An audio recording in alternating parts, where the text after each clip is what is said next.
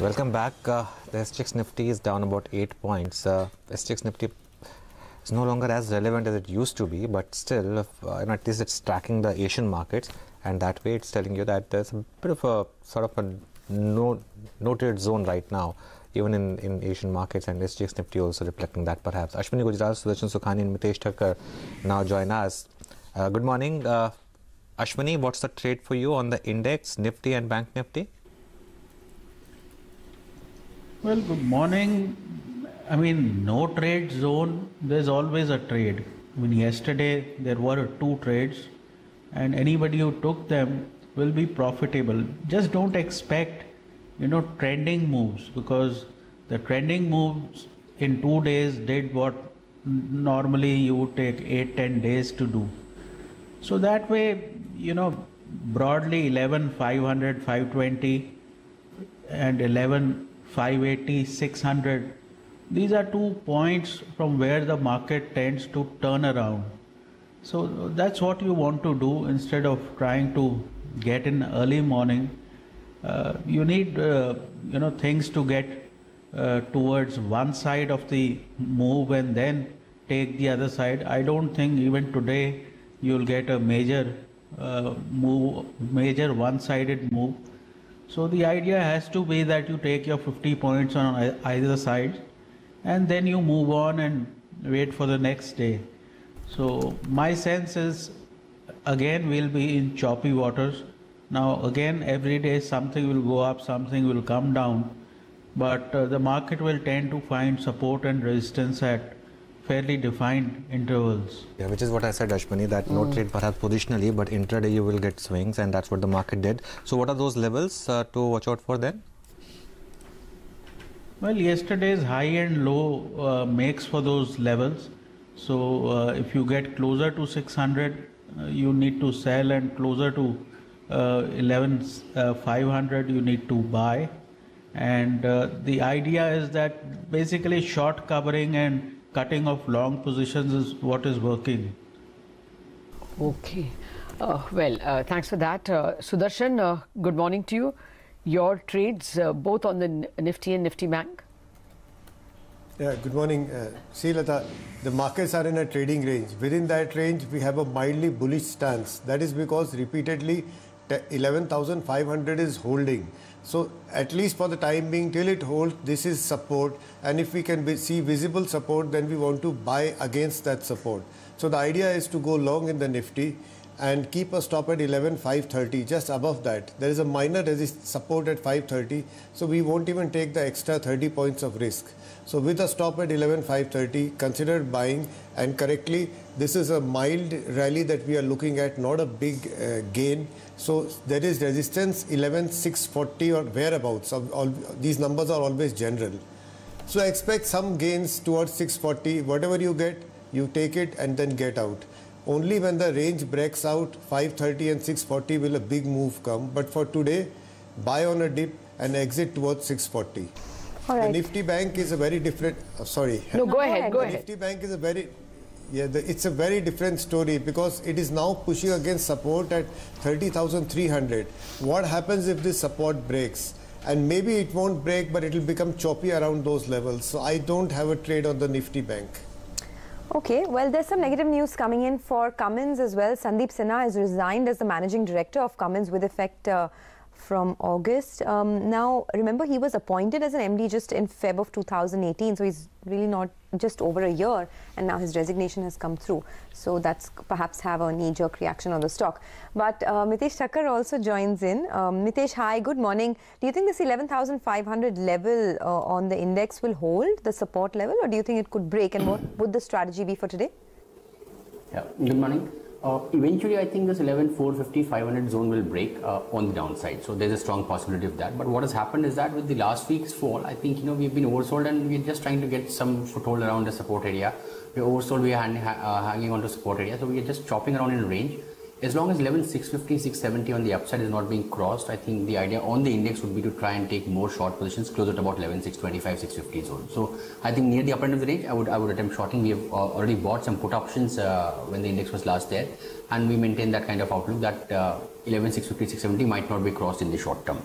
Having said that, I think on the bank Nifty, also I'm looking at a range trade, 30,250 to about 30,800, and if it breaks 3250, then I think we'll look at some shorting opportunities there as well. Okay. Should I cover my stocks? Yes, please do that. Yeah.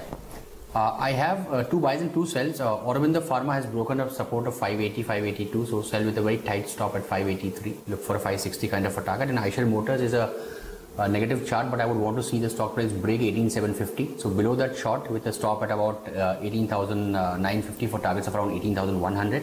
And 2 buy calls, Sun Pharma, gap up and continuation, and good setup on indicator chart suggests that there could be upside. So buy around 420, keep a stop at 410, look for a 444 kind of target. And NIT Tech, a conditional buy. The chart is good, but it needs to get past this 1355 where it's peaked out in the last few days. So if it breaks above that, buy with a stop at 1340 for targets of 1395.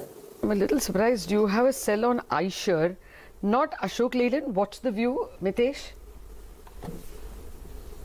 Ashok Leyland, see Lata, I think the stock has come down to very important support levels of 80, and last time also it was here about in March. I think the stock had bottomed out. So on time and again you've seen 80 hold out. So while from a trading point of view you might attempt 1-2 day kind of short, but I think around 80, 78 you will see the stock see a lot of buying and short covering. So my sense is that there might not be big downsides happening over here compared to Eicher, which still suggests 16,500 as my medium term target could be tested. Okay, fair point.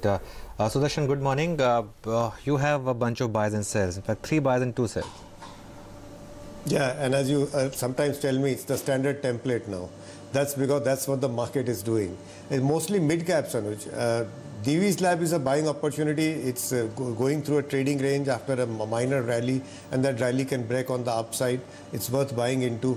IGL is a buy after many months of declines. That stock is also suggesting that some kind of an accumulation is going on there. Even that view is coming in the Nifty. So we'll see whether all of them work out or not. But as of now, IGL is a buy.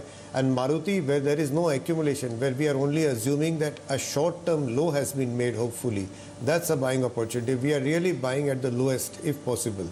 There are 2 short sells. There are always intraday IDFC, First Bank, and Escorts. Okay. What about your stocks, Ashwini? I mean, what would be on your list? See, the banking sector is weak and it's probably broken down from key support. So my sense would be that Canara Bank is a sell with a stop of 279, target of 264. ICICI Bank is a sell with a stop of 427, target of 410. BOI is a sell with a stop of 86, target of 78. Equitas is a buy with a stop of 118, target of 126. And Havel is a buy with a stop of 714, target of 732. Okay. Gentlemen, we are of course going to come back to you for more trading ideas. Thank you very much for the moment for giving us the trading strategies on key stocks and indices. With that, let's turn back to the macros, the points that we introduced when we started Bazaar today. This telltale slowdown signs coming. First, we saw it in the wholesale price index, where every manufactured item was priced lower than it was in the month of May.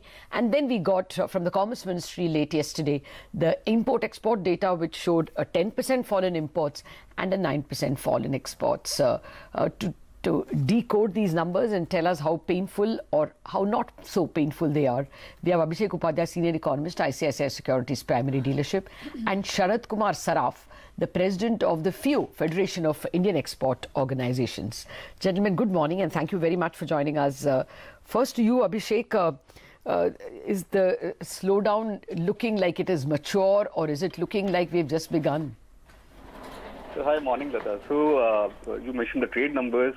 There are signs that growth was weaker last month. The decline in both imports and exports was perhaps more than anticipated. If I'm looking at imports, even core imports, which are typically less volatile than headline imports, fell 9%. Core imports. So that is a core import. So non-oil, non-gold imports. Okay.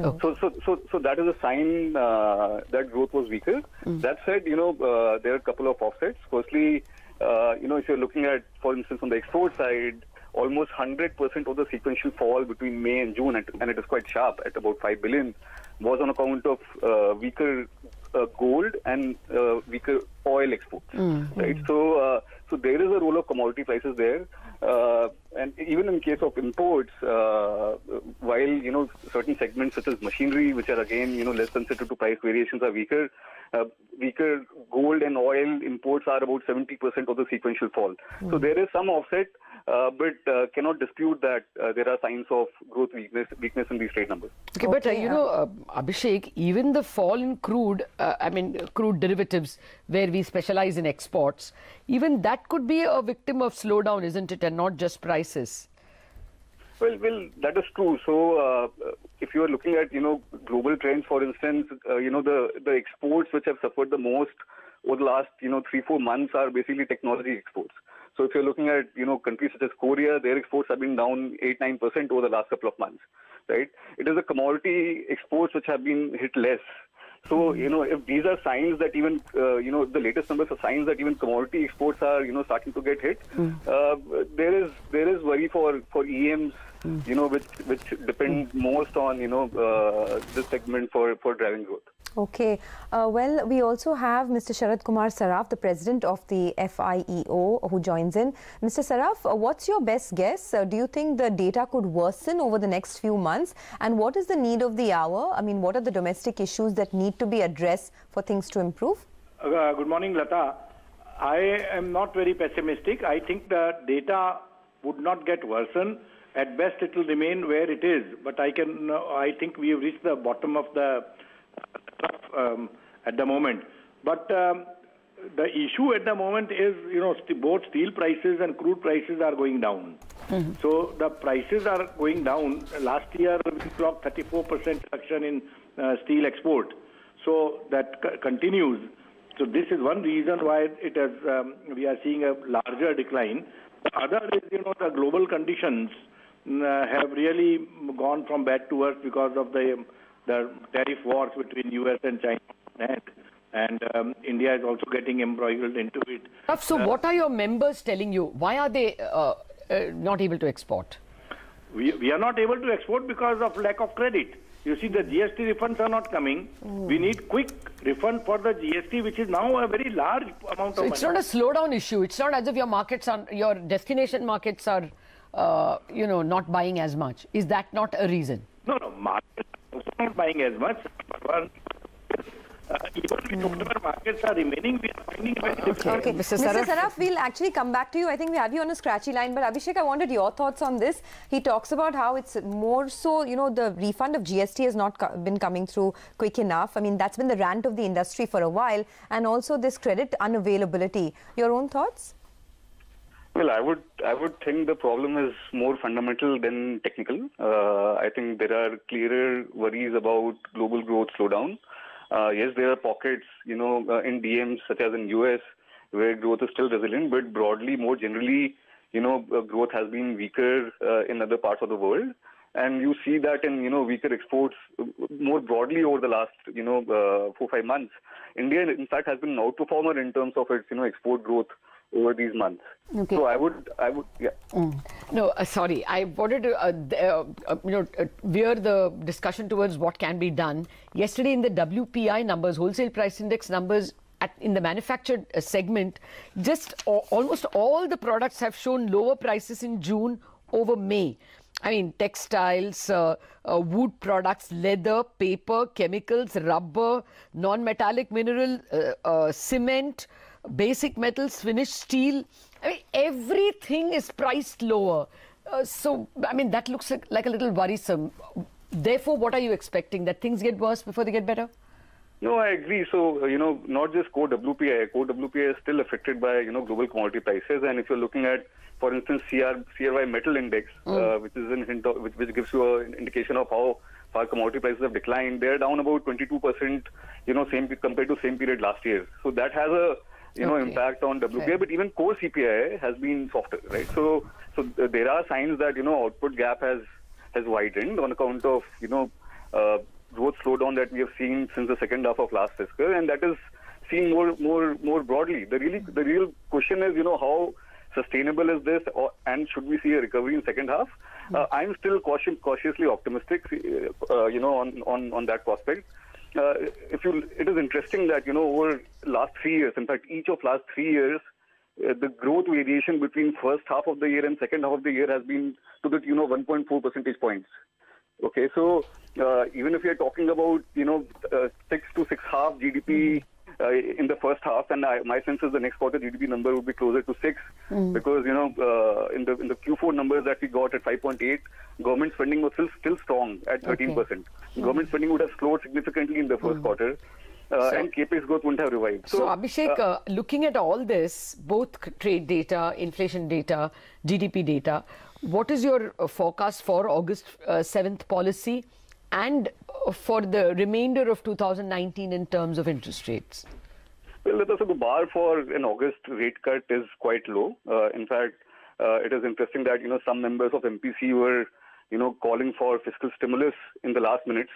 Of course, fiscal optics haven't worsened, and that lowers the bar for rate move from their perspective. Inflation, overall headline inflation, is a little higher than what RBI predicted last month, but at 3.1% versus 3%, it is well within the reasonable bounds. Core inflation is weaker, so August looks clearly very likely. In the bag. We don't want to rule out, probability of one more, especially if inflation is to evolve in line with RBI projections. The most dovish member of MPC is talking about a 1.5% real rate right now, and if you superimpose that on 3.7% forecast of RBI for the Jan-March quarter, then you're looking at 5 quarters. Our own forecasts are a little higher, and therefore we are a little wary of penciling in, okay. that so rate. So no question of a 35 or a 50 rate cut on August 7th? Well, that will be a surprise. So, okay.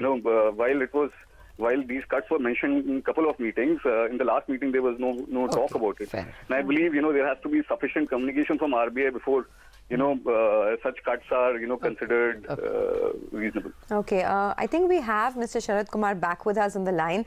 Mr. Kumar, you were telling us about how the two key issues are access to credit as well as, no GST refund. What else is the issue at the moment, and what needs to be done now? The strengthening of rupee. Our rupee, our currency is strengthening while the competing countries' currencies have been depreciating.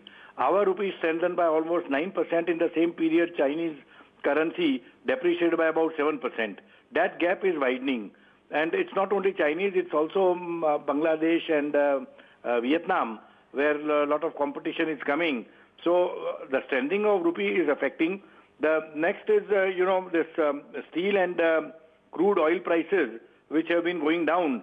So we have a very large impact of crude oil, petroleum and oil export. So those prices are going down, resulting in a fall in exports. The base rate, the basis on which we are considering June to 2018, was actually very much on the higher side. We had clocked a growth of 17% in June 2018. So, we are comparing now with a very high benchmark. If we compare it with June 17, we are really not so bad. But issue is, we are still passing through very challenging times, very, very challenging times. And we request for government proactive support. Okay. And what kind of support government can give? One is the credit. Loosen up the purse strings a little bit for the exporters. Okay. When you have the requirement of immediate credit, there should be some mechanism for not to delay the distribution of credit. Sure. The second is refund of GST. It's a major issue now. For small errors, the refund gets delayed beyond all limits. Okay. This has to be addressed. The interest rate equalization scheme, that has to be put across all products. Okay. At the moment, it is only on the selective product. Yeah. I believe that Commerce Ministry is already thinking on these lines, but you see, the thinking process has to be faster if we have to arrest this decline. Mr. Saraf, we are out of time, sir. Thank you very much for your bunch of points that can spur up exports, but we are discussing, of course, a broader problem, which you point out, currency strengthening. Also today we have a report from PIMCO speaking about currency wars as a likelihood. So things could get bad on that side, but let's wait and see. Thank you very much, Abhishek and Mr. Saraf, for joining us. Driving home the slowdown point. Okay, well, it's not something that we don't very know. Pessimistic. They, in fact, said that things could pick up from here on. I mean, the first word that Mr. Sharad Kumar said is, I'm not pessimistic. Things could pick up in the second half. All right, we'll take that discussion forward in just a short while from now. Some long-term stock ideas and stock bets with Prakash Diwan.